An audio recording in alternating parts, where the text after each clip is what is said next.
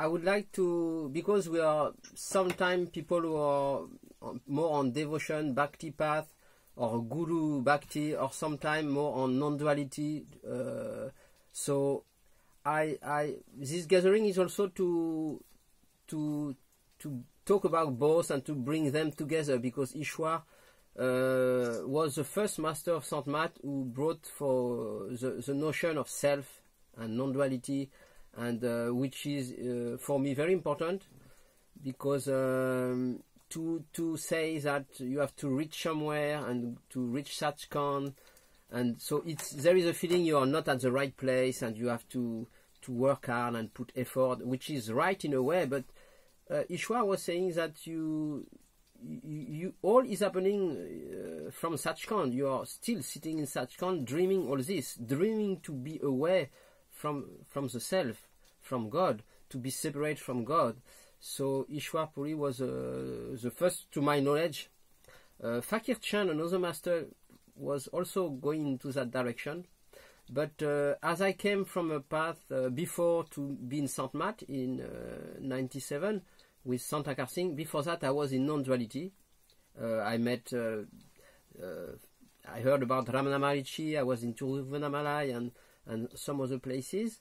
So it brought to meet with my first master of Sant Mat, Sant Akar Singh. It was mostly to say a dualistic approach, and to reach God we are separate from God and we have to reach some higher planes and like that. And with Ishwar, so it brought back the balance between the two, and he's talking about the self. You are the self, but you have lost awareness of that. So I like the balance of the two, and if someone is too much maybe only on bhakti, can be attached to this sense of separation, to cultivate this bhakti and to not want to move away from that, because at the end the master says, and Ishwar says, that we are the master is a projection outside and created for the sake of the path, and to realize that the master was our own projection. So sometimes some bhakta or devotees seems to be stuck in this separation and don't want to leave it. That even some teachers like Papaji, for example, Punja from India, was saying that some very high bhakta stay stuck in some very high planes of devotion, but they have to come down because there is a kind of attachment to that sense of separation. So the other sound is more when we say you are that, Tatwam Asi, or like Ishwar say, you are the self. You're already that. You just lost awareness of this. So these two seems to be, for me, two parts which can very much go together. And sometimes, personally, I feel more in bhakti. Sometimes I feel more in self-knowledge or non-duality. But this inspired me because we are in lockdown here. So since 1 week I was reading some, and with Sue we were reading few teachings of saints, some books from Saint Mat, from Radha Swami, so like Mira, Guru Nanak, Namdev, etc. And to read the life of the saint, the biography is very uplifting, and you can really feel the nectar of love for God. So, and this so inspired me a poem this morning, which I will, before to do the meditation, I will read to you, just to illustrate that, and after we'll do a meditation. Okay? Can you hear me still? Yes? The sound is working? Yes. Yes, very well. Okay. Could you say the name again of the devotional guru? There is a number of them, the Bhakta, known in India, including Kabir also, Guru Nanak. Devotees, you know, like masters of... Yeah. Yes.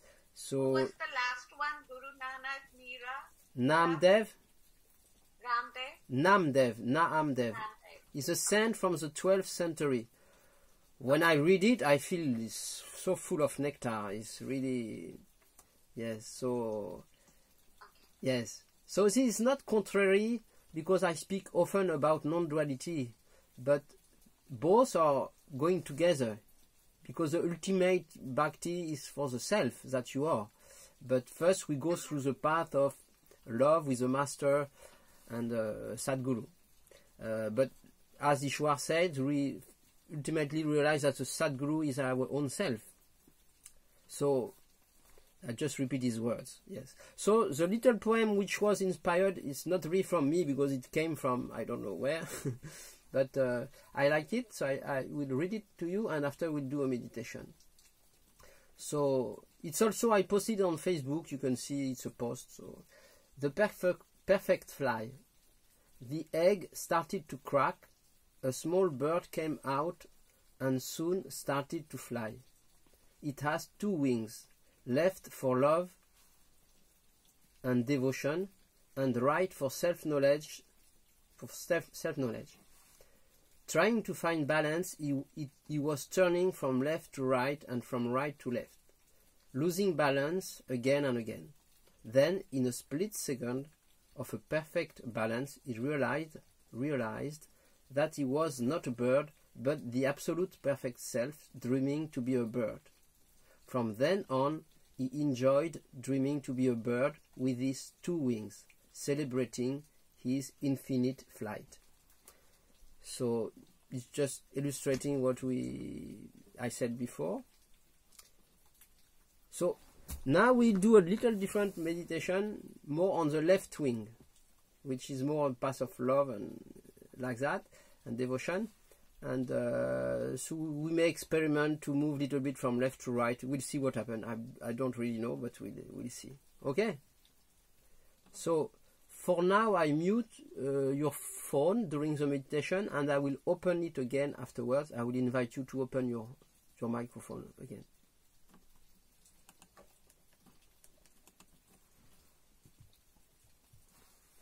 Yes. So we are well here and now,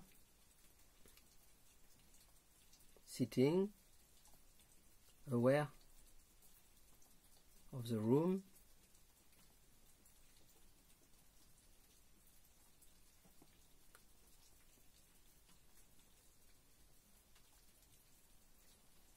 And we close our eyes.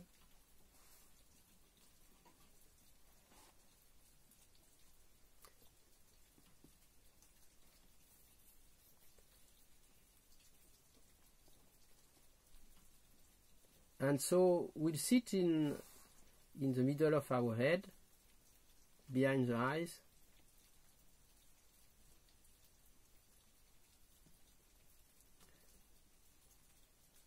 And if we have a master, even if we have not been initiated by him, we can remember him, maybe some time we had with him, or if we have not a master, we can remember, just have the feeling of love inside, or remember someone we love very much, just connected with this feeling of love.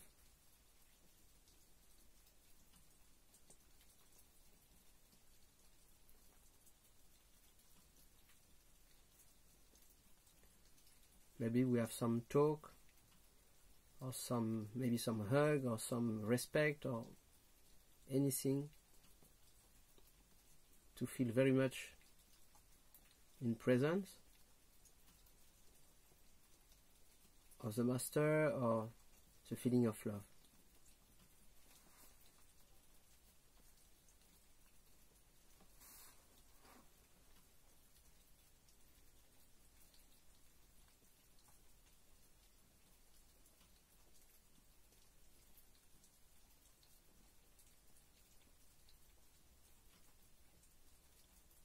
So our focus is on the beloved.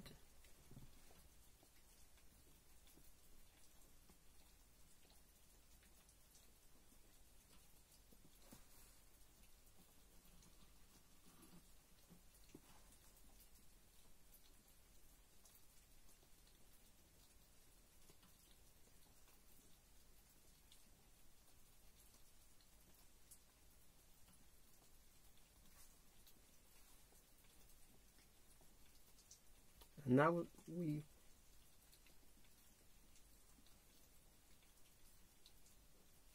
take our attention to the one, the lover, the one who is connecting with the beloved.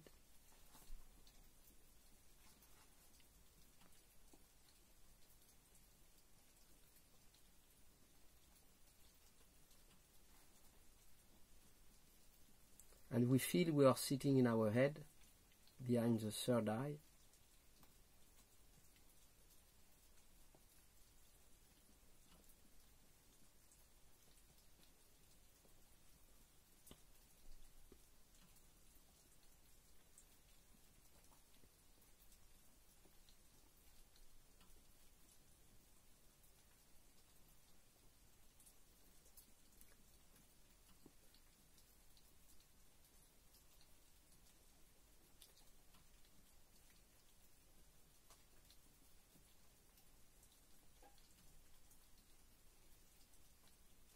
So this, what is happening between the feeling of love between the beloved and the lover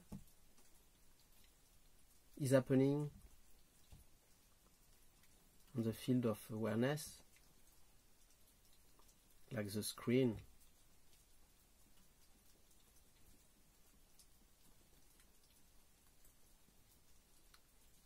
Of these scenes. Anything is the movie happened by itself, so anything is allowed. We can even kiss our beloved, we can embrace him, we can hug him, we can thank him, we can say whatever we like, we can say if we are not happy with something.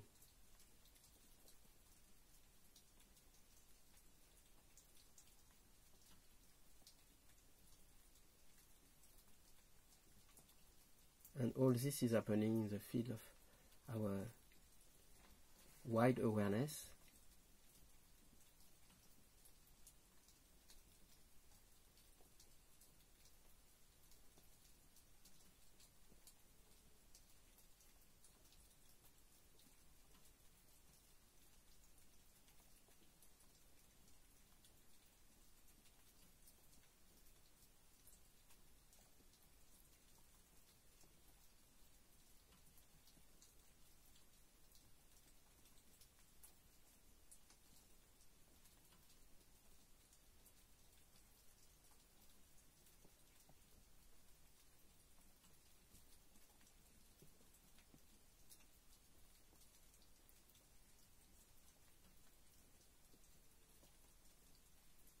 Now will this sense of love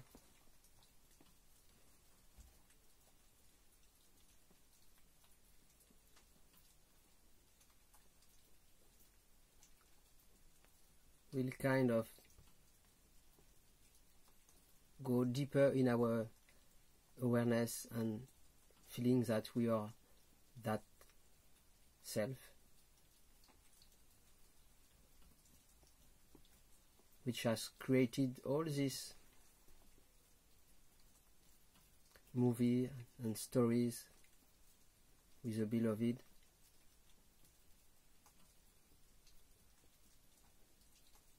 And this experience of love emanated from our own self, which is pure love itself.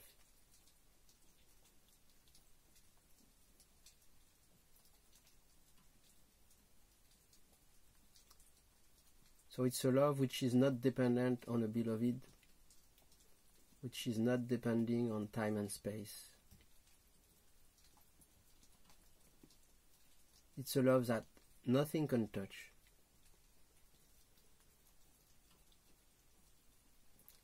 Even the hardest things in life that we have been experiencing,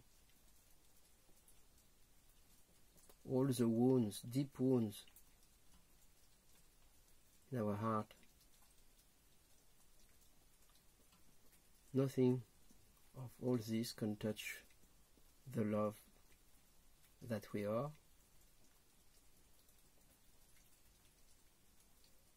We just came for an experience, to experience the high and low of duality, the experience of love with other people, family members, and finally we met someone who can take us back through the experience of love, but in the other way, back home. And finally, the beloved is telling us that you have never left home,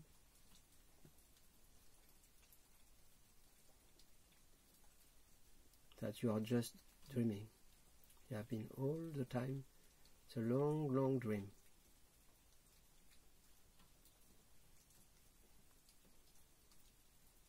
So to feel, to taste the nectar of the self, the nectar, the love,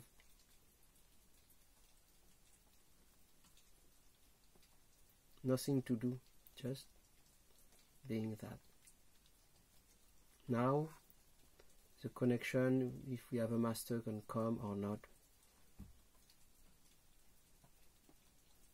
So it's like in the poem, it's the bird now can fly right or left. But this higher awareness of being the absolute self, the absolute love, has been recognized.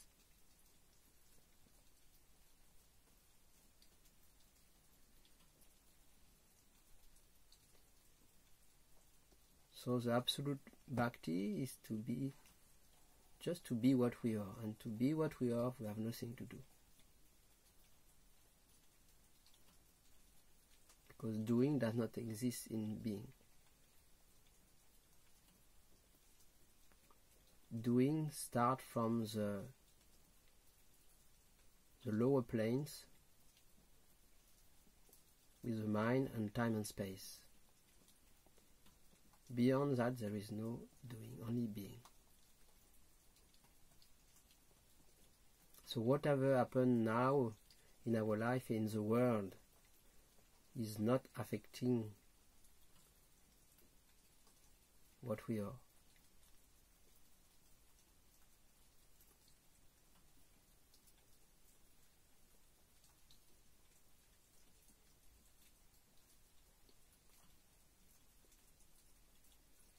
So sometimes the nectar of love can be there, sometimes not. The bliss can be there or not. So it's also part of the game to learn to not be attached to it. Whatever experience is there, I am always that absolute self. This love which does not need love. This absolute attention which does not need attention. So sometimes there is bliss, sometimes not, sometimes there is more difficult experience. Whatever comes and will go.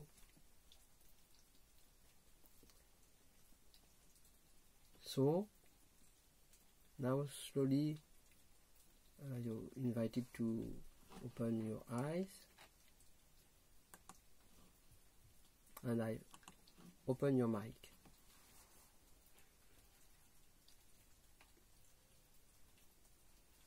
Welcome back. So you have to touch on your mic if you want to open, I think. Thank you. Beautiful. So it's a little new style. Swinging on the left wing.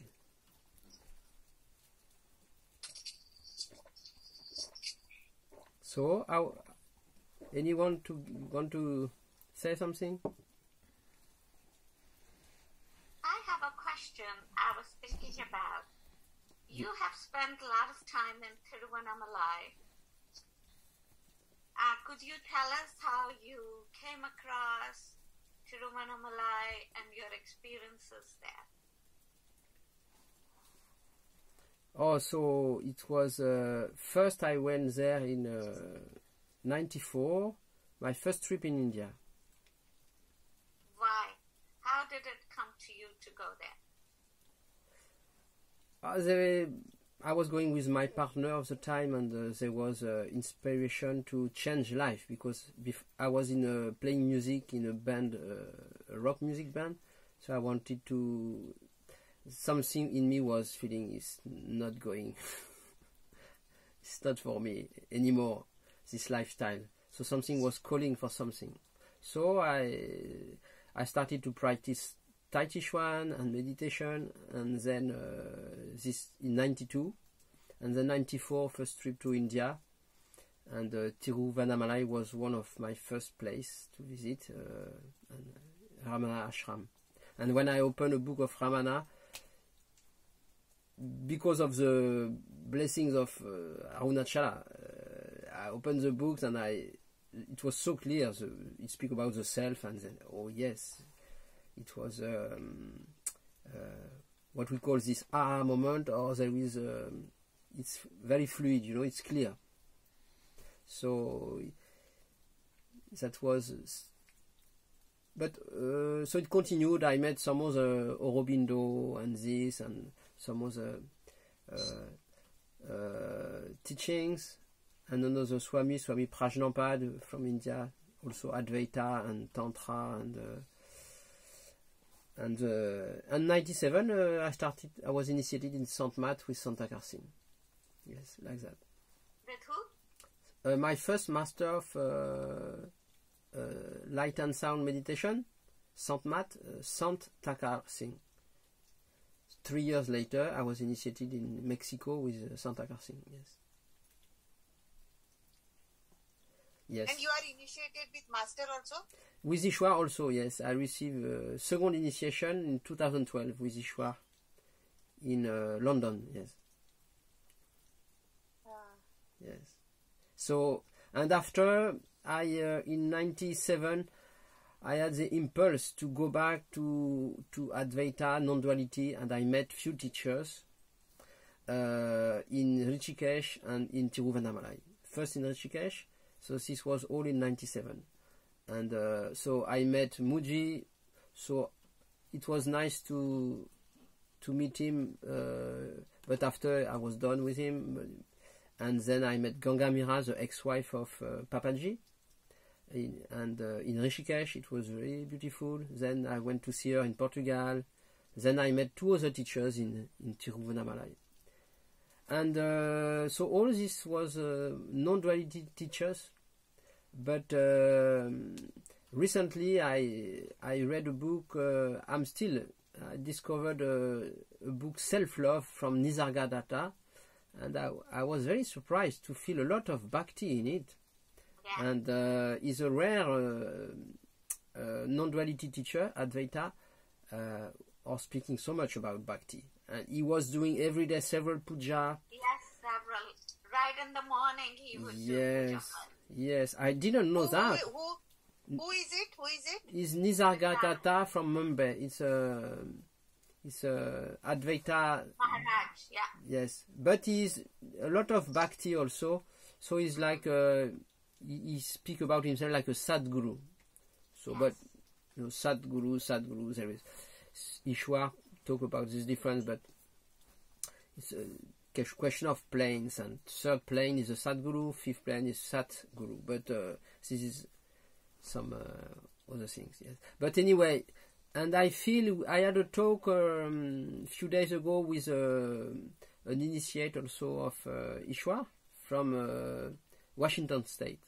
And he's an old man, but he have a long also path on several masters, and now recently he was with Ishwar, and he's on the same line as my understanding, and that. Now only bhakti people, it feels like the non-duality and awareness is also more needed. People cannot be blindly in bhakti now because there have been so many abused in the past and this, so people need something grounded, and it's more hard to be in blind faith like in the older time. So people need to have. So if we speak, you need to develop love and bhakti for the master, but at the same time there is a reminder, you are already home, you are already that. So that touch now is coming more in this age, this new age, and Ishwar was one of the first one to bring it.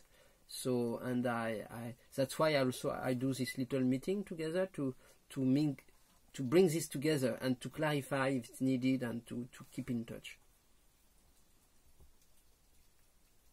Have you in Tiruvannamalai worked with Michael James? No.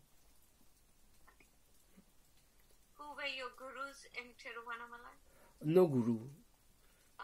You No. said teachers.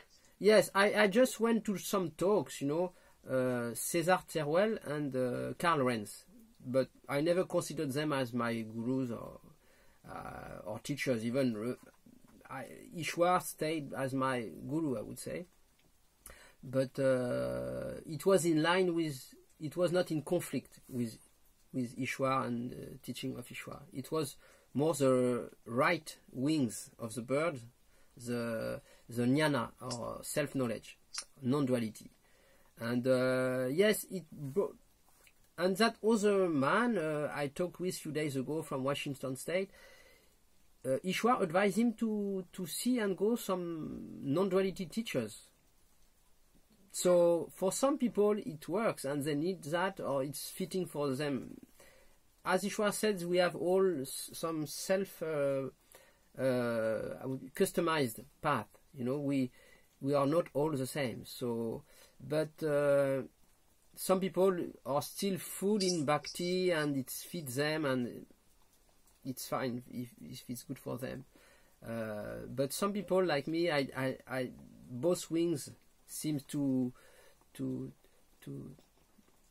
work beautifully, and from the life of the saint also, I feel yes, this also perfume of jnana knowledge is also more required now, combined with bhakti. Where is Ishwar now? In your head. Yes. Ishwar is your own self has created these pictures, a guru, and this guru has been telling you that you created it for the sake of coming back home, and there he's telling you, oh, it was just a manifestation on your higher self. So you are that higher self right now. You just lost awareness to be that. So Ishwar is a part of the process, and as he told me, it's all made up. So Ishwar, like us, all these actors that we are, Ishwar is also an actor in this. So, but yes, we don't need to, oh, I am the self, and then I don't need, I forget about if I have a master. We can play the game, and if we need it, why not using, we live in the material world. So if we need food, we eat food. If we need anything else, we do it. And so if we need something at some higher level, we use it. So we use the tool in the dream. So we can use meditation, self-introspection, we can use bhakti, the remembering the guru, the mantra, simran. We use whatever, even if we have that awareness to be already now the absolute self. It doesn't prevent this to be used, but it's more like a celebration. First, it's like with effort. You do things with practice and effort to reach somewhere. But at some point, something shifts. And the more you see the ego, the I as a phantom, the effort is more, effort now is more like a non-effort. It's happening by itself.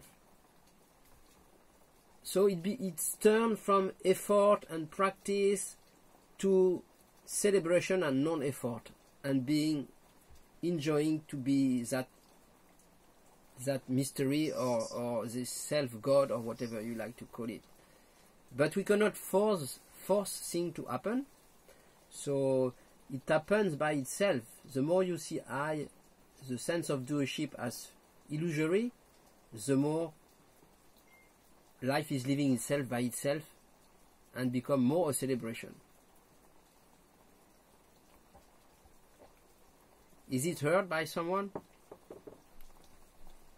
What I say?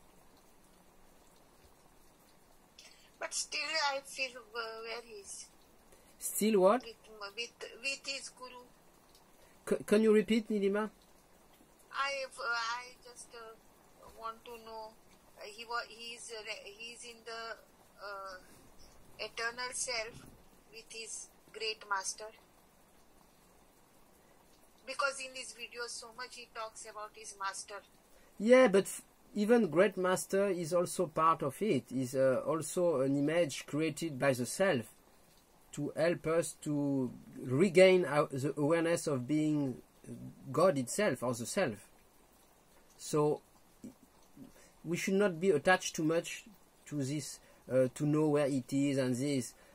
Just keep this connection with the subtle form of your master inside and connect and feel that the body is not there, but the subtle body is there. So you can always talk to him and listen if he talk to you or to the inner sound and whatever. But don't be attached too much to the appearance. So in 1 minute it will cut. So I propose to when it cuts we will click on the link. Okay. Yes. So and cultivate that missing. You know, when you miss your master, it's a very important treasure. So treasure it. Don't consider it as a problem, but consider it as a gift from God. This missing. So I want to know. So all of us, so whoever are in this path, were we earlier in the same path in our previous births, that we are reborn and then we are connected this way? Yes. So it will cut now. So I will reply after that. Okay. Okay. Yes.